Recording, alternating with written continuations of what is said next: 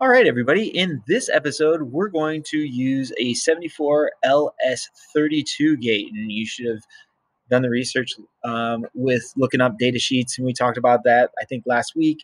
And now we're working on actually checking truth tables and seeing what they mean. If you don't have the 74LS08 AND gate all done in the truth table and the link right here, please do that. You can watch a video from the previous class to get help with that. Now, we need to set up this truth table. And let me tell you, every truth table is the same pattern. You always start with 0, 0. In the Y column, you always alternate 0, 1, 0, 1. And then if you add more, you go 0, 1, 0, 1. And then in this column, we always double that, 0, 0, 1, 1. Now you'll notice this pattern right here and this pattern in the previous ones are the exact same, so you really could have just copied and pasted. All right, now we want to count these rows, and we're counting in binary, and this is new to a lot of us. So we're going to go 0, 0 is 0, 0, 1 is 1 in binary, 1, 0 is 2 in binary because this is the 2's unit, and then 2 plus 1 equals 3. So when we count in binary, we have 0, 1, 2, 3. Again, this is going to be similar. All right, now we need to go to TinkerCad, and we need to solve what this is, what the output actually is.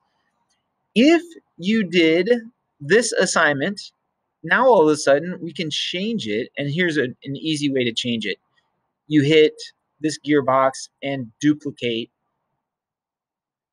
the circuit that you made. There we go. And I'm looking for the 32 gate. So I'm going to go 7432.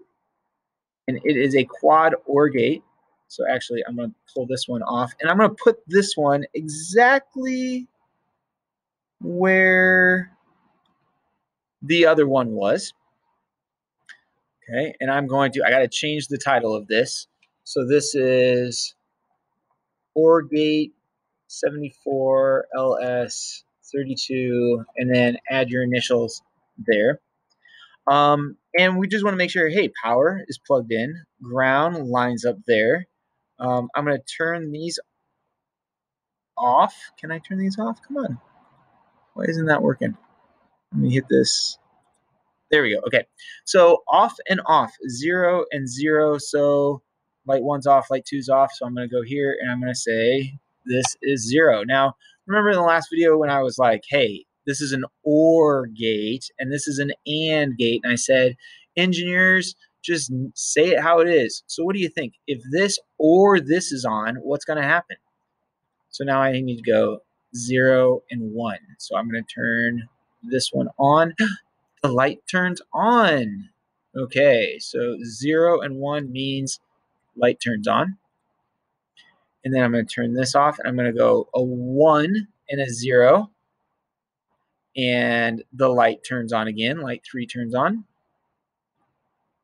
And then finally, for the last row, 1 and 1. So the switch 1 and the switch 2 have to be on, and the light is on, finally, for all of them. So this right here is an OR gate. When this switch or this switch is on, it's on. And then when this or this is on, it's on. And actually, both of them are on. So it works.